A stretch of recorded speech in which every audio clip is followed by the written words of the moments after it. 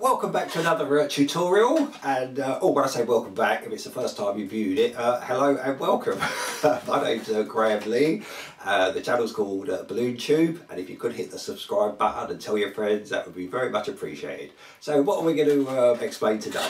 We're going to explain the little pony.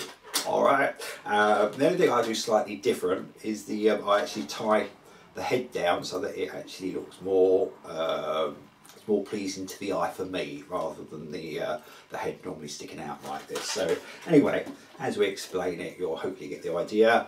Take your uninflated balloon, and you need to pre-stretch it. So hold it between your finger and thumb and pull it like this. That'll make the balloon a little bit longer, 3 or 4 fingers. If you stretch it like that, that doesn't actually make it any longer. Now on this one, I've left 8 fingers uninflated. Right? Now you're going to do 2 pinch twists. So you can either do 2 pinch twists in your favourite method, or I like to do, they should be about 1.5 finger bubbles.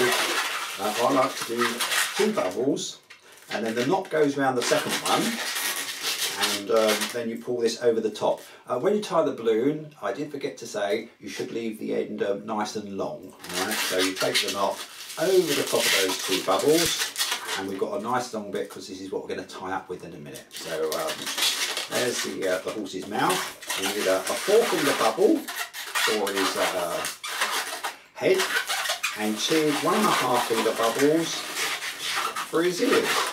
And again, we're going to do the 2 pinch twists again. So you can do them singly if you like, but this way I think you get 2 pinch twists the same size and with the same pressure in them. So you twist this bubble here and this one here, twist those over, and then you take the 260 and go over the top, and that gives you 2 pinch twists. Alright, you're now going to come down like this. Again, it's a 4-finger bubble, that's for the neck, and a 2-finger pinch twist to hold his legs and his body all in the correct position. You're now going to come up 3 1-finger bubbles up to his ears, and 3 1-finger bubbles back down to the other side. So, and do them quite small, make sure they're, and go around a few times because you don't need to come undone. So there's your 3 1-finger bubbles. That will go around the pinch twist for his ears. Then you come down the other side, 3 1-finger bubbles. There you go. I'm using rose on this. So, there's your 3 bubbles there, and that will go into the pinch twist here. There we go. Right. Now you need a 4-finger bubble for his legs. 2 of those. There we go. Pinch twist.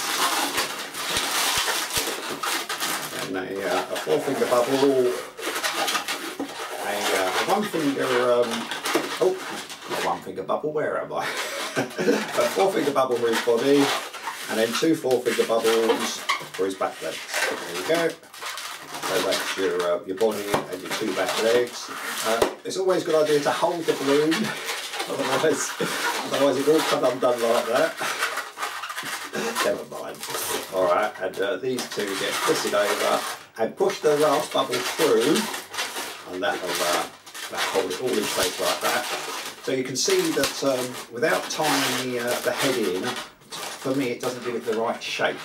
But if you take that knot, put it behind the pinch twist here, and pull that nice and tight, and it gets tied in around the pinch twist for the bottom of his neck. Alright, so just tie that in there, wrap that around. And there you go, and that's your, his in sits nice. You can turn the ears around slightly so they protrude up, and then just add a little, if I put my pen, here it is, just draw some eyes on. And, one there, and one on that side, and there's your little pony. Alright, so thanks very much for watching, and we'll see you on another tutorial sometime. So it's a bye from me.